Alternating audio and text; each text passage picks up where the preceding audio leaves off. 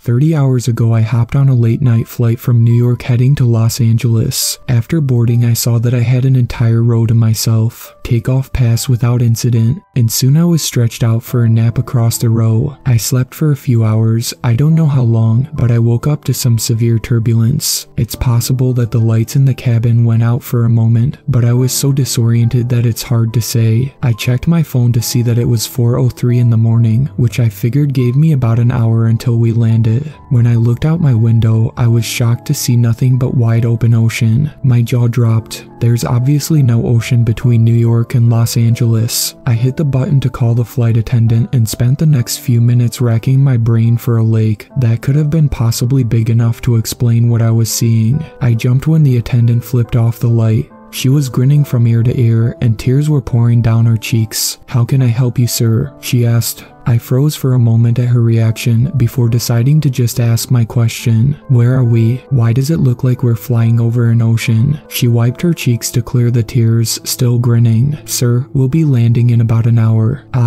Okay, thank you," I said. After she left I checked the clock on my phone again. 4:03 blinked back at me. The time didn't change. I had to have been waiting with my call light on for at least 5 minutes. How was it possible that it hadn't changed at all? I opened up my laptop and saw it too displayed 4:03 a.m. I pulled out my phone, started a stopwatch in the app, and spent the next 2 hours looking back and forth between the clocks, waiting for them to change. They never did. I tapped the shoulder of an older woman sitting in the row ahead of me. She looked back, an annoyed expression across her face. "Yes," she asked. "Do you know how long until we land?" I asked. She narrowed her eyes. "That flight attendant said it would be about another hour." I shook my head in confusion. "That flight attendant? We talked almost 2 hours ago. We should have landed already." She stared at me as if I was crazy. I was going to continue trying to convince her, but I felt a hand on my shoulder. I spun to see a male flight attendant, grinning down at me, tears pinging off his cheeks onto my shoulder. "Sir, I'm going to ask you to calm down, or I'll be calling the captain." I told him that wouldn't be necessary and sat back.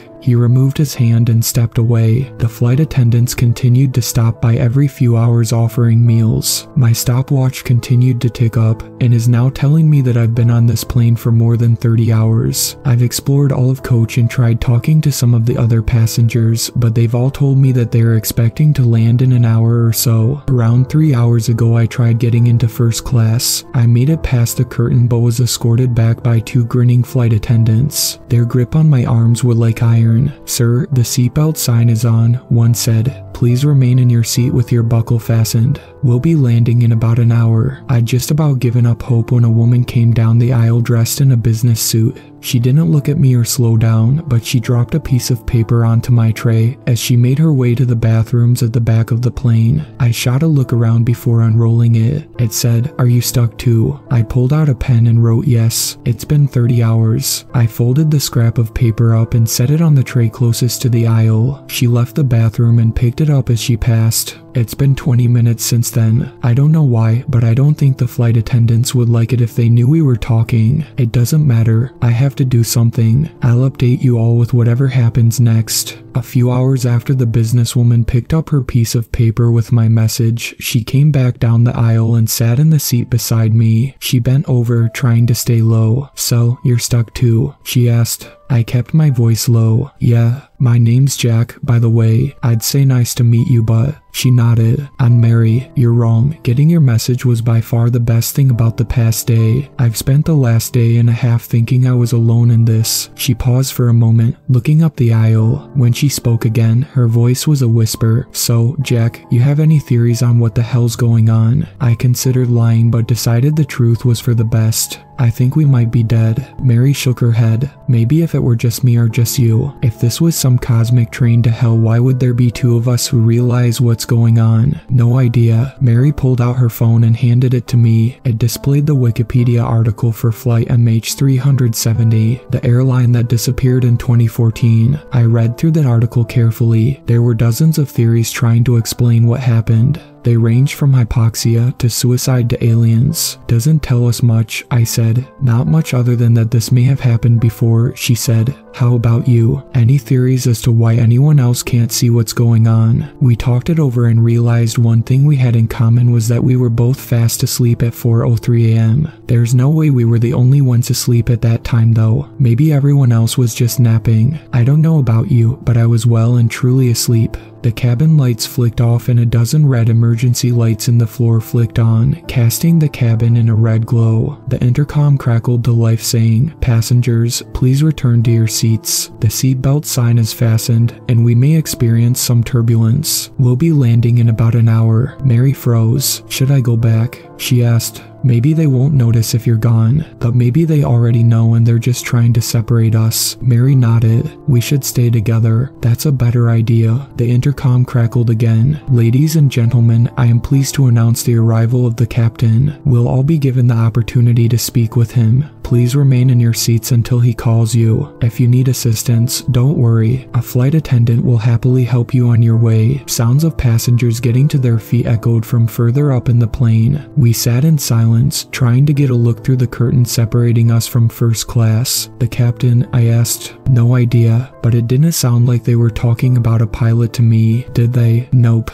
That's when a pungent sulfur smell hit us, so strong that I had to resist the urge to gag. It reminded me of the worst rotting eggs I'd ever smelt in my life. But the old woman sitting ahead of us didn't react. She just kept watching a movie on the back of her seat. "Don't cough," I said to Mary. We fought it for a few long seconds before giving in, coughing hard and violently. A second later the curtain opened. Mary and I froze, staring down the now red fuselage. 4 flight attendants passed through the curtain and made their way down the rows towards us, grins stretched wide across their faces. They were still crying, but this time the tears streaking their faces were darker. It's hard to say with the lighting, but it looked like blood. My eyes were drawn to them though. I looked over their shoulders at the figure standing near the front of the plane. It was a black silhouette standing beside the cockpit door. It was at least 8 feet tall and pointing towards us with a single finger. It had called us. "The bathrooms," I shouted. We ran towards the back of the plane, the flight attendants closing in behind us. Blood dripped from their grinning cheeks onto the carpet of the plane. "The captain is here," he said in a perfect customer service voice. His grin widened as he moved towards us. We made it to the bathrooms, jumping into opposite sides. I slammed the door shut and locked it, pressing my feet against the folding center part of the door to keep it closed. They began banging on the door and pulling at the handle while I fought to keep it closed. "I'm sorry, but you'll both need to speak with the captain," one of the flight attendants said. "Jack," Mary screamed. "Jack, help." A distinct snapping sound like breaking metal came from her bathroom. She continued to scream as the sounds of struggle migrated up towards the front of the plane, towards the black figure I'd seen. I'd like to say I jumped out and fought them, that I distracted them or did something heroic. I didn't. She was carried away, and a few short seconds later her screaming was cut off. That was a few hours ago, and I'm still locked inside this bathroom. I keep trying not to think of what they've done with her. The thing at the front of the plane didn't seem human. I hope it didn't kill her, not after she was shouting for my help like that. I couldn't take that. I haven't heard any movement outside in a few hours, but I'm terrified to open the door. I'm far from the seat outlet, so my phone's almost dead and I haven't eaten in way too long. If I go out there, will the flight attendants remember? What if that thing is still waiting for people? I don't have much time to make a decision, but I'll update you all here with what happens next. After another dozen hours or so, I opened the bathroom door. The lights in the cabin were back to normal and I couldn't smell any sulfur. I cautiously made my way back to my seat and almost cried when the grinning, crying flight attendant came by offering a meal. That crappy airline food was the most delicious thing I'd ever eaten. When I'd finished, my mind immediately turned to Mary. What had happened to her? I crept down the aisle towards first class, trying to keep a low profile. Surprisingly, the flight attendants were nowhere to be seen. They'd almost seemed to ignore me, almost as if they wanted me to find her. She had a row to herself and was staring down at her phone in the window seat. I slid into the aisle and shook her arm. "Mary," I hissed. She pulled out her headphones and stared at me with a surprised expression. "Yeah, what's going on? Are you okay?" I asked. "What did that thing do to you? What did they do to you? I'm sorry, remind me how I know you. What do you mean?" I realized with sinking horror that she had no idea who I was. I fought back tears. "Mary, how long have you been on this flight?" She checked the watch on her wrist. "Well, it's 4:03 a.m., so a few hours at least." She stared at me the same way you'd look at a person claiming they were the second coming of Christ. Her tone was low and reassuring. "Hey, don't worry so much. Look on the bright side. We'll be landing in about an hour." I felt an iron grip on my arm and looked up to see 2 flight attendants. "Sir, this area is for first-class passengers only." They were still crying and grinning, but just with tears this time. I could still see streaks of blood staining the front of their uniforms though. I was escorted back to my seat, where I spent the next several days. Attendants continued to stop by with food. I would use the bathroom, and soon was going absolutely crazy with the monotony. In retrospect, those few days weren't so bad. There's a lot of content on the internet after all, even with crappy plain Wi-Fi. No, it didn't get really bad until around 10 days later when the Wi-Fi failed. It was sometime a week later that I lost control and began screaming for a flight attendant. They didn't come for several minutes, but eventually one did. Just let me see the captain," I asked. The flight attendant bent low and spoke with that same customer service voice. "I'm sorry, sir. The captain has made his decision regarding you quite clear. He didn't answer his call and will, therefore, wait." "How long?" "Quite a while, I'm afraid." "Don't worry though, sir. We'll be landing in about an hour." She straightened and walked away. I started making notches on various parts of the seat back to keep track of different things. 1 notch for each time I used the bathroom, 1 for each meal, 1 for every time I watched a given movie, that sort of thing. It was hell. I watched every movie in the seat back a dozen times over. If I ever acted out badly enough, I would be escorted back to my seat by 1 or more flight attendants. Any attempt at conversation with other passengers was met with confusion by them, followed by a quick escort back to my seat. I'd guess it was on or around day 30 that, in a moment of panic and psychosis, I broke my laptop and phone, screaming at the top of my lungs. No one around me reacted in any way. 2 months later, I stunk. The muscles in my legs were tight and cramped constantly. I finally concluded that suicide was my only option after my 128 rewatch of Thor Ragnarok. I got to my feet and limped towards the emergency exit. I knew normally the pressure inside the airplane forced the doors closed, but I figured that nothing about my situation was normal. If this didn't work, I'd find some other more painful way to go. I grabbed at the handle and swung it up. To my shock, the door opened easily, though no wind of any kind whipped around the cabin. It remained the standard slightly too cold temperature that it had been for the past who knew how long. The open door called to me, a black portal out of the plane. I stared at it for a long moment, almost too long. An attendant's hand grabbed my shoulder, pulling me away. In a fit of anger and strength that surprised me, I wrenched away and jumped out of the plane. The wind whipping past my face was almost magical, a new sensation after so many months of the same. The ocean below me grew closer and larger, and I realized that suddenly I didn't want to die after all. It grew larger and larger and larger until it seemed that all I could see was darkness and waves. I impacted the surface of the water so fast and hard that my entire body jerked around in the seat.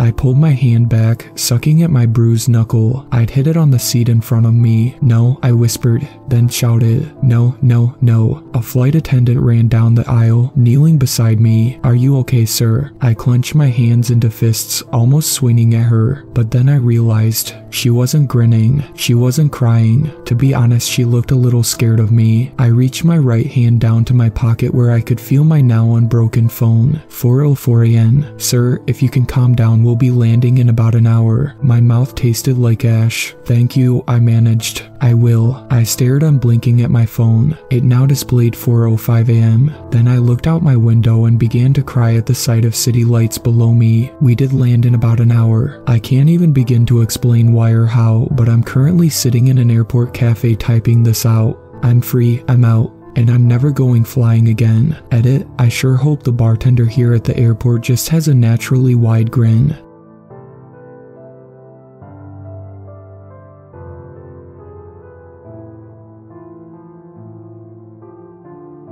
Thank you to my superfans, Sweet Black Swan, Tacey, and Brooklyn. I really appreciate you guys supporting my channel, and I look forward to making more content for everyone.